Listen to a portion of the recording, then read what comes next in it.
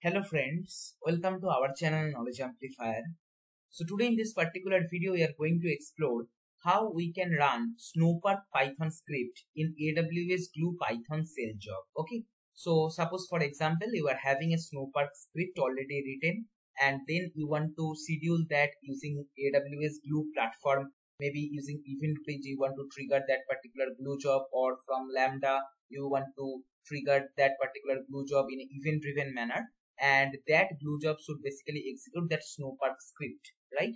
So if you are encountering this kind of situation, then what setup you need to configure to make that Snowpark script runnable in Glue execution environment, that we are going to explore with a practical experiment. Okay, so here I have already taken a sample Json dataset.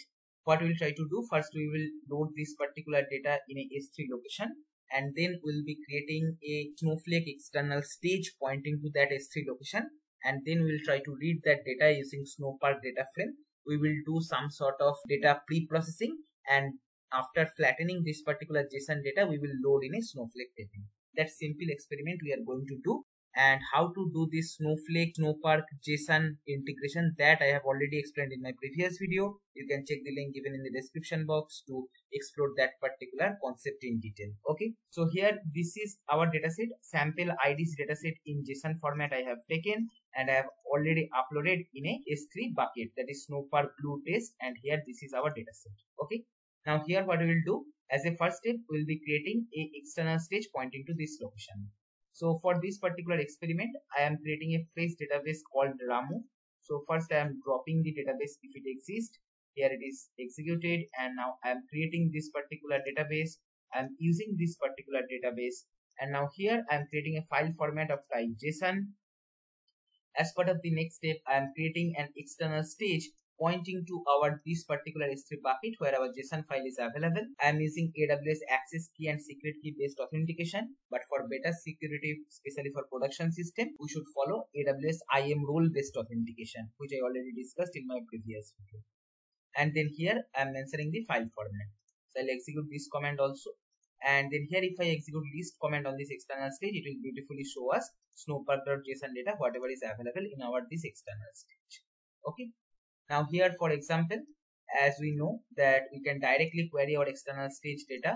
So here I am executing this particular command, and here if you see that using $1 in a variant column, we can load the complete JSON data. If we want to flatten it out, using simple colon symbol and then mentioning the key, we can flatten this JSON data and extract specific key value pair. And if I execute, this is what the dataset we are getting. Okay. The only problem in this particular output is the class name is coming with double quotations. Okay, so we can trim these double quotations out using simple trim function, and then if I execute this particular query, here you will see that the data is properly flattened and we are getting it. Now the same kind of operation, suppose we want to do using Snowpark, and then finally load this flattened data in a Snowflake table, that we will try to do. So as of now, if you see here, if I refresh our databases, here we are having a ramu database, just now whatever we have created, and in our public schema currently we are having no table. That means no table is getting created. These particular queries, whatever we have executed, directly we executed on top of our Snowflake external stage, but we have not loaded this data in some table yet. Cool. So here now let me switch to the Snowpark script, and it is the same what I discussed in my previous videos. Here first what we are doing, we are importing the Snowpark session, Snowpark functions, and all the data types from Snowpark. And then here we are setting up the connection. Okay, we need the account information, user ID, password, role, warehouse, database, and schema, right? And what we are doing, we are storing this kind of information in a separate Python file. So let me just copy this information, and suppose we are declaring these variables in a separate Python file. And that Python file we will import, and that Python file name, for example, snf_secrets. Okay, so that Python file will be importing in this particular line, and then here we will be setting up our connection parameter, that is these primary informations we will be requiring, right? So account name will be coming from account variable, whatever we will be configuring here. So this particular Snowflake file will be treating as variable declaration file, and that one will be importing here. So that way all the variables whatever we are going to declare in this particular file will be available in this code, and from there we are taking the respective values, as simple as that. And then here we are creating the Snowpark session, and then here we are reading this particular JSON data from this external stage, ramu.public.snowsimple, and this is the stage whatever we have created here, right? ramu.public.snowsimple. Pull up to this, and then here we are reading the data. So initially, as we know that whenever we try to read a JSON data, it will come in a single variant column which is kind of having name $1.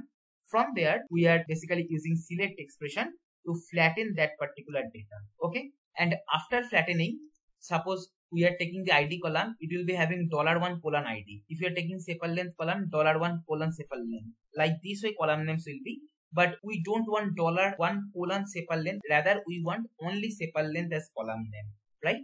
So as part of the next step, we are doing this renaming of column. Okay, and for that I have declared a dictionary, and if this particular column name we are having after flattening, it should be converted to only this name, $1 colon ID to only ID. Then $1 colon sepal length should be only converted to sepal length. Like that, what is the current name and what is the column name we are looking for, that I have defined in this dictionary. Okay, and then here I am iterating in this particular dictionary, and I am using with column renamed functionality of Snowpark, which is available in PySpark also, just to rename the columns. Okay, right? And once that step is done, I am just selecting these specific columns, and as we discussed while discussing SQL query, that class name comes with double quotation. In SQL we were basically using trim function. Here in Snowpark we are having replace function also. So I am passing this particular class name column via replace function, and double quotation I am replacing with nothing. Okay, and that column name I am defining as class name, as simple as that. I am using .show just to print this data in CloudWatch logs, but this is totally optional, you can ignore this.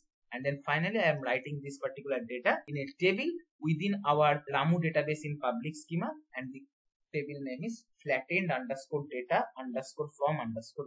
Okay, so this is the code based on Snowpark and JSON data handling, and this is taken from my previous video where I explained how to work with JSON data and Snowpark. The link I'll be providing in the description box. You can go through that to understand each step in more detail. Right? Now what I will do, I will quickly go to AWS Management Console in a new tab, and here I will create my Glue job. So here I'll go to Glue, and then here I'll go to ETL jobs, and then here I will click on script editor, and this is a simple Python shell job, so I will choose that option and start fresh, create this script. Here I will update my script, and the job name and all these details I need to update.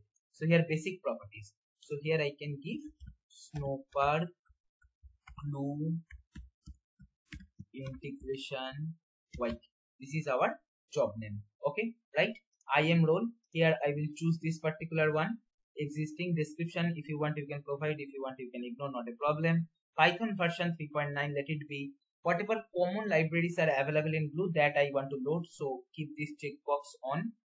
And then here data processing unit, it is fine, because anyway Snowpark in the backend going to use the compute warehouse of our Snowflake, so keeping minimum configuration for our data processing unit in Glue is fine. Number of retries 0, that is fine. Script file name Snowpark Glue integration yt.py, that is fine. Script path, let it be as it is. If you want you can change it, not a problem. And then here these properties we can keep as it is. Okay, now one more file we need to create, and that is SNF secret. Okay, very important, and that is this one.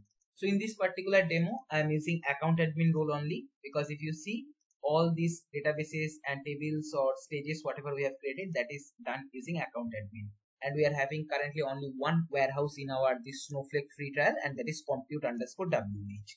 So here I have defined that same database name and schema name. I have kept ramu and public, whatever we have created here. Okay, here you can see we are having ramu database and public schema, but currently no table is available. Okay, right? So here that is done. I need to provide the account details, user ID and password. So for that what I will do, here I will open Snowflake in a new tab, and then here I will click on this, and then here admin, and then here accounts I'll go, and here I am having our account locator. I will copy this particular one and I'll paste this. I don't need to provide https:// and snowflakecomputing.com also not needed. Only the locator and the AWS region we need to mention. Okay. And then we need to provide user ID and password, which I cannot show you. So I will just provide the user ID and password, and I will save this particular file as snf_secrets.py. Okay, whatever you are mentioning in this import command, that same Python file name we should be providing here. I hope you are getting this from basic concept of Python. So here if you see snf_secrets.py file is already created. So now we are good to go. We need to upload this particular file in some S3 location. So this is kind of a reusable Python code, you can think. And if you want to import that reusable Python code in any Glue script, then there is a parameter what we need to pass, and that is available in this Glue documentation. And that particular parameter is extra py files. So if I scroll below, here you will be getting this option, extra py files, the Amazon S3 path to additional Python modules that AWS Glue adds to the Python path before running your script. That's what we want, right? That when this particular Glue job will run, before that this snf_secrets.py file, whatever we have created here, where we have declared all the Snowflake required connection variables, that should be available in that Python execution environment. So for that, we can just put these extra py files as parameter in our Glue job. Okay. And that should be available in Amazon S3. And if you are having multiple files, then you can provide that complete path with comma separated values. So that we are going to do. So that extra py files I am going to upload in some other location maybe. And here for example, I will choose this one. And here I will upload my snf_secrets.py file in this location. Okay. So here I have just dragged and dropped my snf_secrets file. And that is done. So I can click on this to get the complete path, and that is basically this one. I will copy this S3 URL and I will go back to my Glue job, and here if I scroll below, here I am getting an option of job parameter. So here this is the value, and the key name should be this one, extra py files. So I'll just put that. Okay, that is done. So this way it will be easily imported. Now here if you want, you can provide some tags. I am not providing that as of now, and I'll click on save. So here my Glue job is successfully saved. I can go back to my ETL jobs.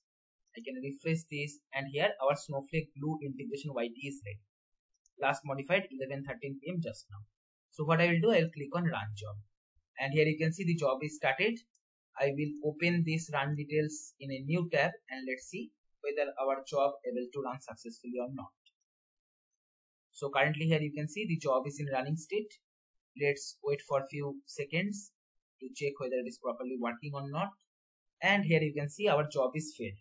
What it is throwing, module not found, no module named Snowflake. Okay. So why it is throwing an error? Because here if you see, we are importing the Snowpark modules, and by default in our Glue execution environment, the Snowpark module is not available. So we need to import that when our job is running. So for that, we are having another job parameter, and that name is additional Python modules. I'll just search here. So here this is the one. Here you can see the description, a comma delimited list representing a set of Python packages to be installed before your job runs. Okay. And I want to make sure when the Snowpark is running in Glue environment, before that the Snowpark should be installed in our execution environment from PyPy packages. Okay. So that I'll be making sure by providing this particular job parameter. So for that I'll be going to my job, and I need to go to job details. I'll scroll below in advanced properties. So I'll click on add parameter, and here additional Python modules I'll be choosing, and here I need to provide that particular Python module name what I want to install. So here it is basically Snowflake-Snowpark-Python. Here I'll be pasting that, and then I'll provide equal to I want maybe for example this particular version. Okay, so I'll put that. Okay, that is done. But here if you see, earlier we have already provided one particular job parameter, and that is extra py files, right? That is gone. No need to get confused. here that particular extra py files either you can provide as job parameter or it can take in libraries also. So it is kind of a library, right? Because here SNF secrets, it is nothing but a reusable code. So Python is treating that as a library and it has taken here. So no need to worry on that.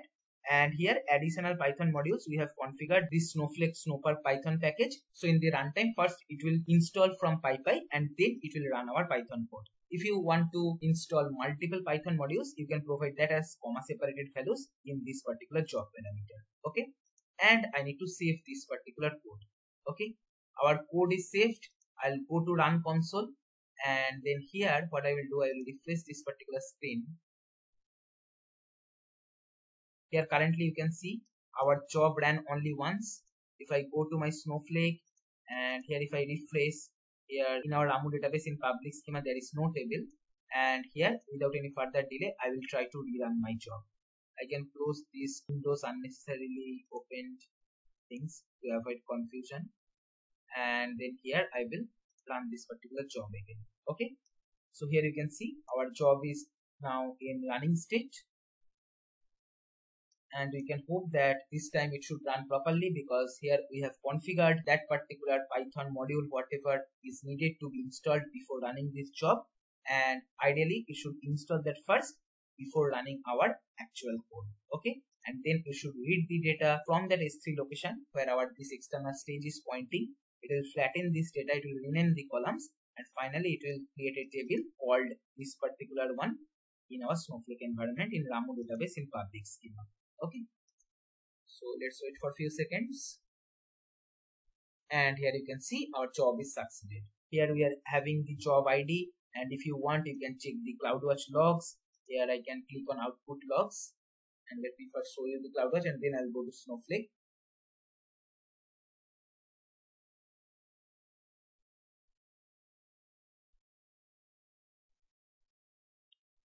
So here our log stream is available. If I expand that, here you will see that first it is installing lot of Python and Snowflake related dependencies. So here if you see downloading Snowflake Snowpark Python. Okay, so that means it is downloading first, and then after that it is executing our Python code. So here if you see in our Python code, here we have executed .show. So in CloudWatch log somewhere we should see that particular data. So yeah, see here, due to df.show execution, here it is printing that dataset in tabular format, right? And now it's time to check in Snowflake. I'll refresh our database, and here we'll be able to see currently a new table got created just now a minute ago. It was created. Let's inspect our data. Place name in the editor, and here I will execute select star from this particular table. I'll just execute this code, and here you can see beautifully our data got loaded from S3 to Snowflake using Snowpark, and that Snowpark script we successfully able to run in AWS Glue. Not only this integration, but we learned two more very important job parameter. One is additional Python modules, using which from PyPy or some custom distribution Python environment we can install any Python package before running our job. And if we want to use some reusable Python code created by us, we can easily provide that using extra py files. That is this particular job parameter, right? I hope you understood this. All the relevant codes I'll be providing in the description box or in the comment section for your practice. If you have any doubt, you can ask in the comment section by providing the timestamp, and your doubt I will try to reply back ASAP. This is all for this video. If you find this video helpful, then please like, share and comment. Subscribe our channel if you have not subscribed till now, and don't forget to press the bell icon to get the notification of our latest videos. Thank you for watching.